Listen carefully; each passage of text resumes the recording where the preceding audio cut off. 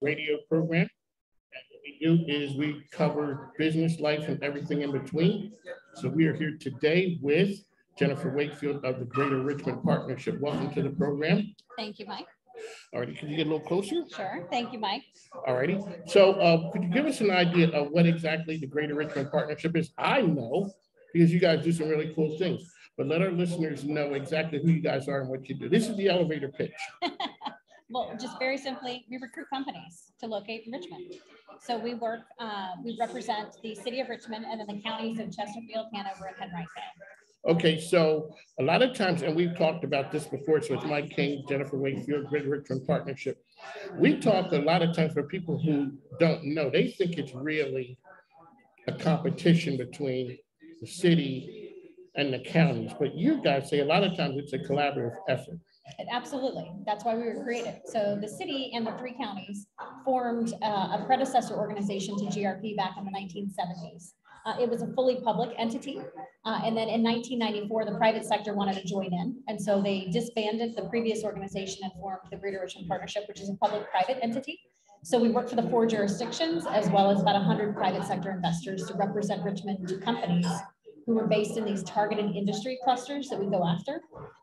Targeted industries like manufacturing, IT, a lot of data centers, food and beverage, biosciences, and more. So one of Mike is here, Jennifer's here. So when I think of biotech, I think of the city of Richmond. For some reason, when I think of data, I think of my man Anthony Romanello and Henrico. How do you guys determine what the targeted sectors are to go after? So we work with our local partners to determine what those sectors are. And so I would say that, yes, you're accurate. There is a strong sector for bio in the city, but there is strong bio and life sciences throughout all 4 of the jurisdictions. And from a data center perspective, Henrico is fantastic. They've done a really great job. But Chesterfield also is very strong in that area, as well as Hanover and the city are growing. So when you guys are out, so I know the counties and those jurisdictions, they go out and recruit as well. Do you guys, how do you sort of come up with so that you guys are not crossing each other and out there across the water or in another area competing against each other? Yeah, so we do it in coordination. So when we're going to other markets, so for instance, today we had a meeting with each of our local partners and we talked about where we're going for the remainder of this fiscal year. So we're on a July 1 fiscal, so we have a few months left before the end of the year.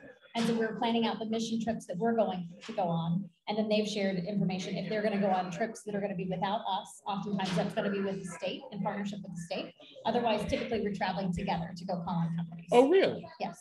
So is it you guys as a whole, or is it the Greater Richmond Partnership and Henrico, or is it Chesterfield? Or you guys go as a whole entity? It's as a whole. Typically, however, though, we don't take all 4 partners with us at the same time. So typically it's 2 partners. So what happens is right now we're in the beginning stages of planning for fiscal 23. So we're beginning to think through where is it that we want to go for next year based on where the company is based, right? So obviously New York down through DC is the majority of the companies, but then we've also got a lot of international companies. There's some interest from the West Coast. So trying to identify exactly which markets, then we start to put a schedule together and then we ask each of our partners who's interested in which markets, and then they tell us where they would like to go. Oh. And so typically it's 2 partners that we would travel with at a time. One of Mike ESPN Richmond, that's where you find us 5 to 7 a.m. This is a business show. This is the top business radio program in the area. I'm here with Mike King. I'm here with Jennifer Wakefield. She runs the Greater Richmond Partnership. You are the recruiter for, in reality. We recruit companies here. Yep, that's what we do. Okay, so a while back during the pandemic, we had a conversation and we were wondering whether from a racial standpoint that Richmond, the RVA area, was good for minority businesses. I think the answer kind of came out today that Richmond is good and accepting for minority businesses. Absolutely, absolutely. Can you talk about, you knew back then it was okay? Absolutely. Yes. You absolutely, yeah. You knew. But we had some concerns from a few clients who had expressed to us whether or not they and their families would be welcome to this market. And so what came out today about that Richmond is an open market, it's inclusive and it's understanding? There was a great article that appeared that Richmond Region Tourism had worked on to promote. about this being a very welcoming environment, especially for Black businesses. In addition, there are 2 articles that just were posted in Black Enterprise that we had worked on to pitch forth Black success in different markets. So shout out to all the folks over at Tourism. And we talked about that Richmond a lot of times shows up on a lot of different good lists, nationally as well as internationally. Let's talk about what the draw is that you see that really makes Richmond a great place to do business. There's a lot of reasons why companies would want to select our market to do business.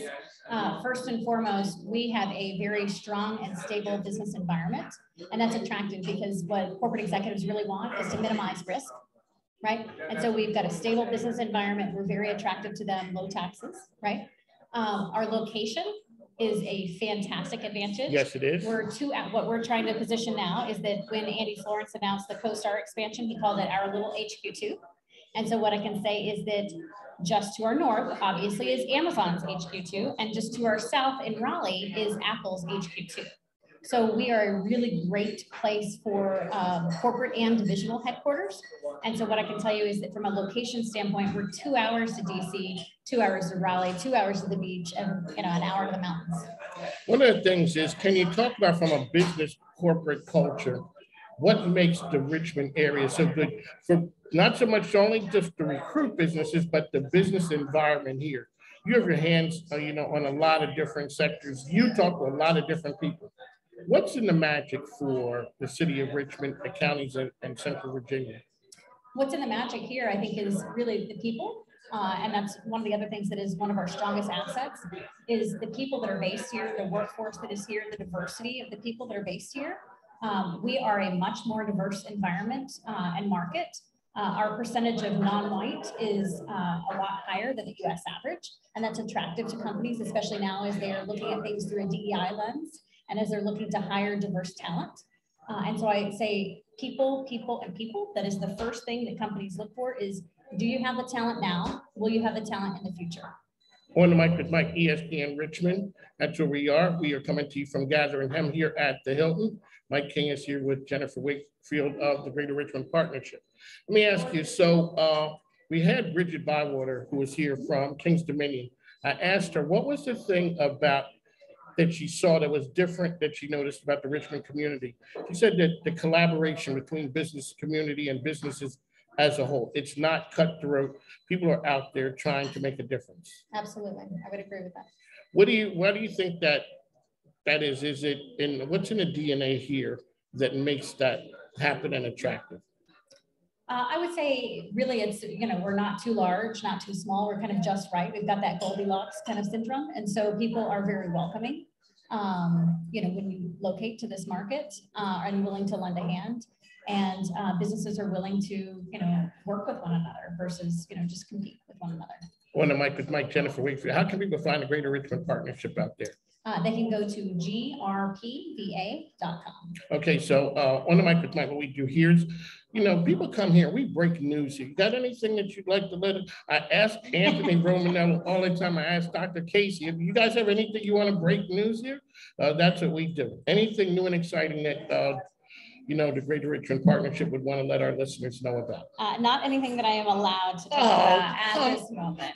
As a journalist, I'm not really a journalist, I'm just playing one here, but that's what we always ask. And you always get the same answer, knowing that the person's going to say no, but you're kind of like required to ask. I would say stay tuned. There will be at least 3 announcements very, very soon.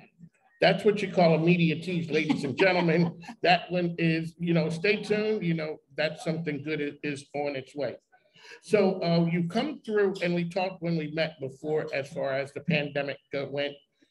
What did you learn as an executive coming out of COVID that you didn't think would have worked before, but all of a sudden you're realizing that's pretty good, we can incorporate that now and go forward with it? One of the things I think for us is that typically when we were calling on companies, we were deciding which markets we were going to go to based on where the companies were located. And so we would go to those markets and try and meet with those companies for the first time. However, through the pandemic, obviously, we couldn't go to those markets and meet with companies in person.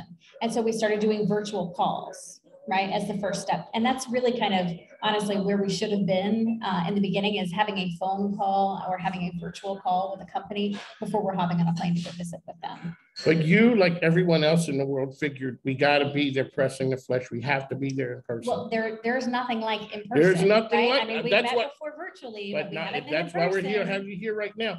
Yeah. I interviewed the CEO of Elephant Insurance, and I said to him, what did you learn during the pandemic? He said he never would have thought in a lifetime that virtual working would work. He said it won't work. 2 months into it, you know what he was saying? This thing is working. And he was shocked, because I think we as everyone is kind of shocked that happens. What are some of the things that people would think about, that know about the Richmond business community, that they would be shocked about? From your perspective.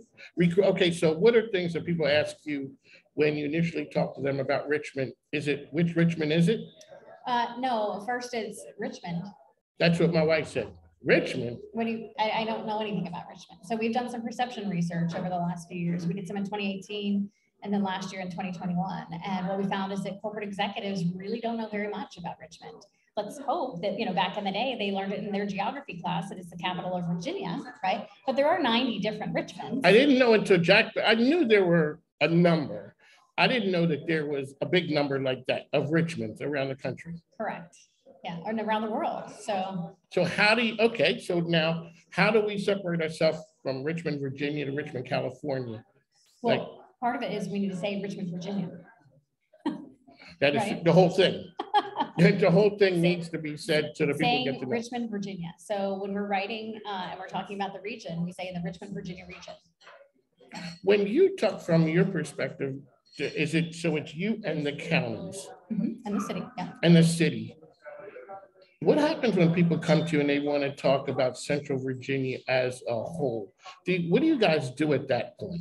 What do you mean Central Virginia? So, okay, so they start asking you about other areas, like how far your jurisdiction expands out, how far it goes out. If a person wants to know about, say, Brunswick or something a little further out, because those guys are competing against you as well. No, that would be competition. That's competition. Right? So we only represent the 4. So the city, Chesterfield, Hanover, Henrico. If it's outside of our area, we'll say we're very close to that region, and you should locate in Greater Richmond and you'd have access to that market. But I want to win, so I don't want them to locate in those other regions. But if there are good things that are nearby, like say University of Virginia, I'm gonna claim it and say it's less than it's close by. Yeah, it is close. Yeah, it's close. Where closeness is relative. Absolutely. So on the mic with Mike, this is part of the ESPN. We're part of ESPN Network. It is Mike Ingrid's Radio, which is ESPN Richmond 5 to 7 a.m. The Choice 105.3, as well as International Business Growth Radio. We're talking about how business can help transform society. That's what we do. We're a social enterprise business show. I'd like to thank our show sponsors, Tom Childry, the credit card guy, Andy Taylor and Junk Luggers. So Andy Taylor and Junk Luggers, they're a good company. And what they do is they help you remove things around the household. Bikes, hot tubs, anything from one item to an entire household. But don't call Andy Taylor, the owner of Junk Luggers, if you need people removed around your household.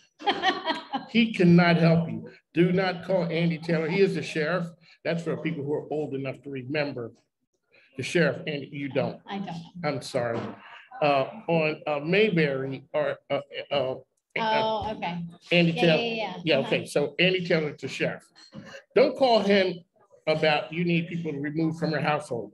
Stop giving out gas money, stop cooking, and maybe change the internet password. Because other than that, they can handle everything. They're eco-friendly, plus they support the community, which is why I rock with them. We have Jennifer Wakefield. She is with the Greater Richmond Partnership. Do you want to shout out some of your folks? Hey, we got to give a shout out to Mitchell, came to a couple of events that we had and talked about. He was out there talking about the greatness of the community. I looked up. Mitchell Allen? Yes. Okay, sorry. I'm like, I saw him overseas, and then he says, oh, on the way back, I stopped in Paris. Yeah. Okay. Okay, that's something. So the world has opened back up to you guys. Yes and no. So there are still events that are being canceled sometimes. So some of the trade shows and stuff keep being pushed. So success, typically our market has found very good success in international companies locating their first US office in the Richmond market, and we've been very successful in that over the years. Throughout the pandemic, that has decreased somewhat. The state is telling us that that's picking up, at least at the state level, and so we're trying to leverage that as well. But there are particular markets that we do exceptionally well in. So the UK, Germany, France.